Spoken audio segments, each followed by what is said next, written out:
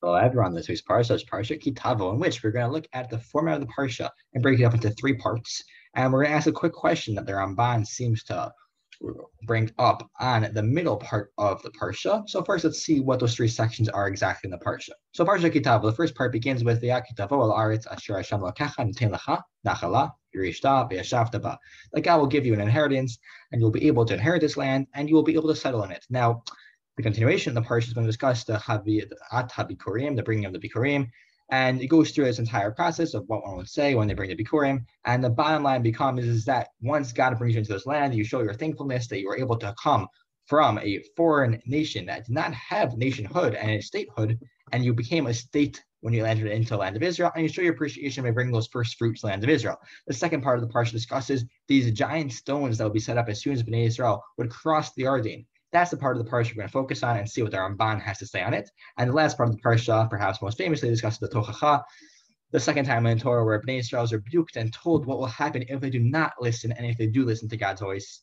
And consequently, if they do not listen to God's voice, then they unfortunately will be thrown out of the land. The focus seems to be in the central theme is the entering into the land of Israel and what happens when Bnei Israel follows the laws and when they are in the land of Israel, as opposed to not following them and then leaving the land of Israel. On the pasuk that ends off the parsha discusses the division up of the Nachalot. The different nations receive different parts of the land in order to keep Ushmartem Divrei Brit Hazot. Okay, that's how the parsha ends off. Now we're going to look at the Ramban on Perek Chav Zayin. The very beginning of the Perek discusses this aspect of writing on these giant stones. Now the pasuk reads V'chatavta alihen et kol divrei Torah zot ve'ovrecha, when you cross the Yarden, L'man asher tavo al haaretz asher Hashem lokecha noten lecha eretz zvat chalav v'dvash kasher divrei Hashem lokei avtecha lach. Now, this pasuk tells us the next pasuk, Vayaba v'rechem et Yarden takimu tavanim ha'ela asher nochim et zevetchem hayom bahar eval v'sato tam v'sit. That Bnei Israel is supposed to set up these stones when they cross the Yarden.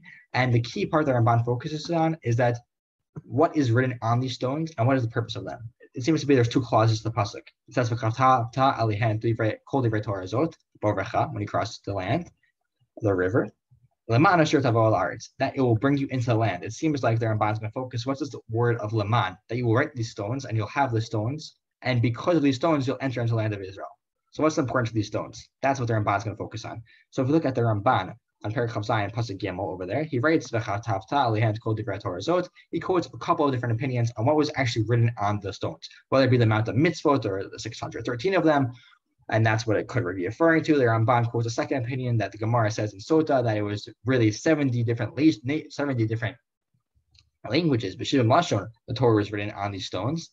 And thirdly, the Ramban writes that it was really the entire Torah with all of the crowns and the Mesorah, the way the letters were written, from Bereshit to Ad Le'nei Kol Yisrael, the last line in the Sefer Torah and Bezot HaBracha. So there are different opinions, but the bottom line is the Ramban is going to focus on this pasuk of Laman. Here is the key line that we're going to focus on, and then we'll end off and wish everyone a good Shabbos. The Ramban notes, when it comes to this pasuk, Lefi dati, Laman asher tavo, remez l'chol divrei Torah. That entire Torah is written on these stones, and Laman asher tavo is referring to that the reason why we'll be able to enter into the land of Israel, God will bring you there, Laman asher tavo, is resting on the previous part of the pasuk, which tells you to set up the stones. What does that mean? The stones represent divrei Torah, and the Ramban says this most eloquently.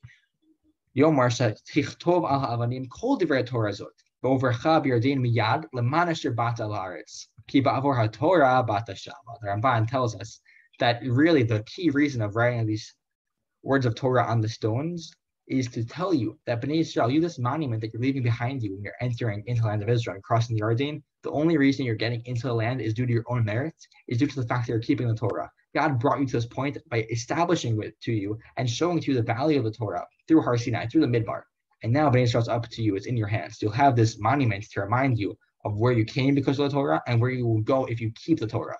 And that monument will stay true to its word of this Evan of written in stone, so to speak, to have Bnei Israel always etched into the hearts. And the key theme of the parsha thus really comes out clearly, that Bnei Israel, when they're brought into the land, they're told to thank God for bringing them there and to recognize the Torah values of Akar Tov and going to the Kohen and bringing the Bikurim. It's a giant process, which leads us into setting up the stones, which tells us the centrality of the land of Israel and Torah Eretz Yisrael. And specifically, if we keep Torah Eretz Yisrael, then the end of the parsha makes sense as well, which ends off with the Tochacha, though in the end it is a bracha. With every Tochacha, there comes a bracha, and that is how the Parsha ends off that Bnei Israel receives the Nachala, he'll be able to enter into the land of Israel. And for this reason, we could sort of put it all together why the stones are such an important factor that they are repeated again here in this Parsha. And we'll see what happens in Sefer Yeshua later on if we continue into Nach.